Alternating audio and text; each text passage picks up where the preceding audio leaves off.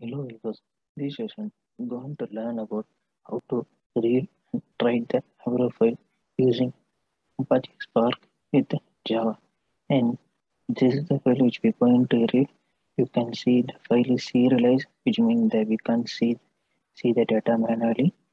And that's going to create a simple Java program to read Avro, class name, to create a simple main function.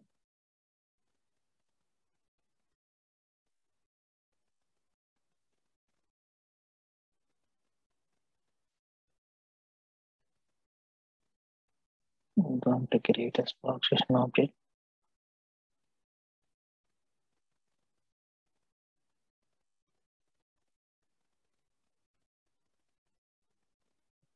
Filter dot app name of the Avro underscore reader dot master as a local vector create. Now I'm going to load the Avro file into the Spark session object. Dot read dot format to define it as a Avro for and load the path. We have to get the path of the file.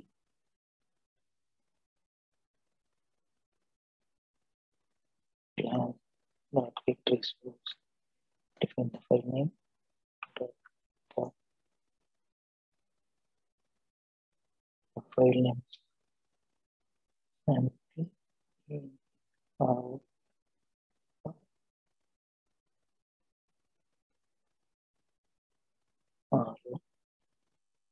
We have to define it here. Send the file into data aspect.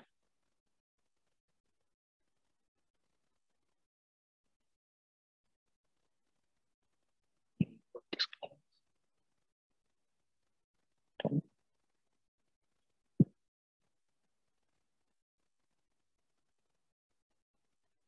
And let's see the schema. Let's see the data in the Avro file. Made trunket as a false. And let's write the same file again in the Avro format. Same asset dot file dot format as a Avro dot save. So here we have to define the path of the file where we need to save. So here I'm just going to define the file folder name. File. So let's see, there is no file folder in the name of our file. Okay, so when I run the program, this application will automatically create the folder in the name of our file, and later it will post this data into as a Avro file on the corresponding in this folder. Fine. And since the Spark doesn't have an inbuilt function to handle the Avro, so we have to add our external library into our Spark application, and we will get it from the event for Spark. See, so we'll get the latest version. Need to copy paste it in the builder gradle.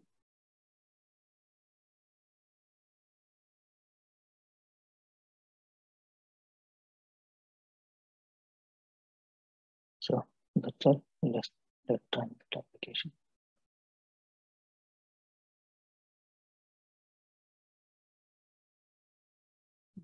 Start the building. Let's see some Spark log. Throws error. Notice error. Not exception. Compose. Oh, here it is. Fine. Got it. So the file is in resource folder. So our file is not in the main Java. So inside the read package. So we have to add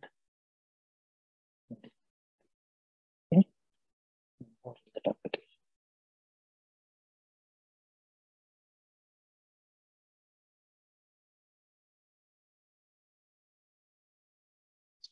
Started building.